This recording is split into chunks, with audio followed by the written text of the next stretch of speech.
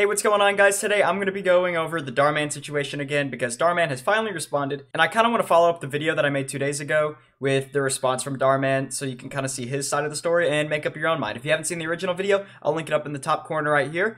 Make sure to watch till the end so you get every bit of information. And yeah, without any further ado, let's get straight into it. First off, he starts by saying, "Hey, hashtag Dhar Mann fam." That's a great way to address your apology letter. I guess that is his fan base, but still. We want to address the recent protests by some of our actors. First off, we'd like to thank the many actors and fans who have reached out to show their support, gratitude, and solidarity to us. We truly appreciate you.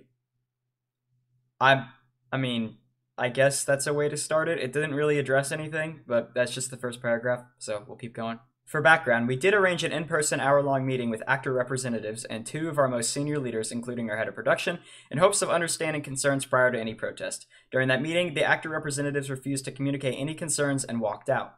We followed up with a request for written feedback and never received a response. So this is where I guess it gets confusing, which I'm reading this for the first time as well. Actor representatives refused to communicate and walked out. That's interesting because that's a completely different side of the story. They said that Dhar Mann didn't even show up, which I guess this doesn't say that Dhar Mann showed up. He just said we arranged an in-person hour-long meeting, and he does not say that he showed up, which is kind of weird. He never says that he did, but he never says that he didn't. So yeah, the fact that he's leaving that out makes me a little suspicious. I don't know why he would word it like that unless he wasn't there.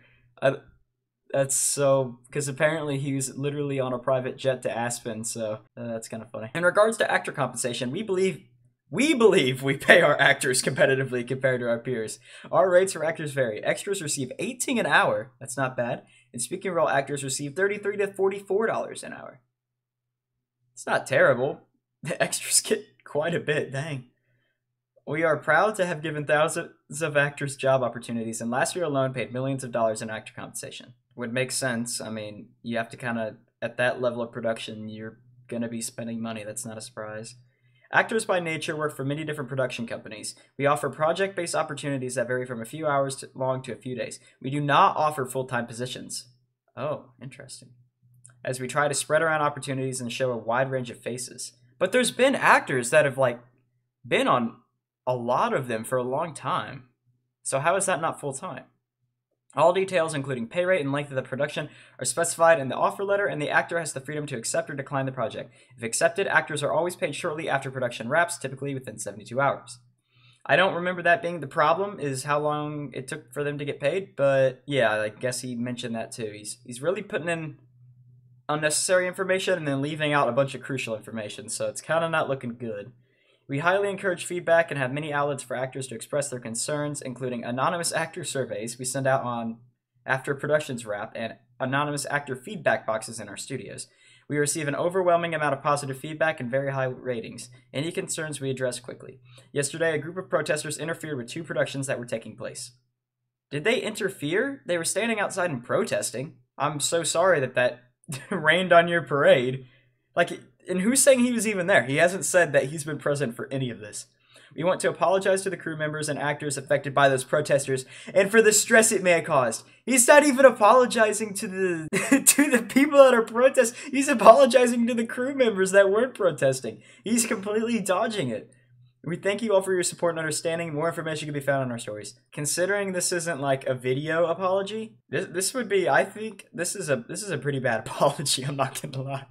This isn't like Jake Paul or James Charles level, but this is not a good apology. He just dodges everything and either blames other people or leaves out important information. Because if he put in a few more details, I would have been like, okay, he's fine. But the fact that he left some of the stuff out, like his presence and all this, is just kind of sketchy. I don't know if this is necessarily the protesters' fault, like he's saying.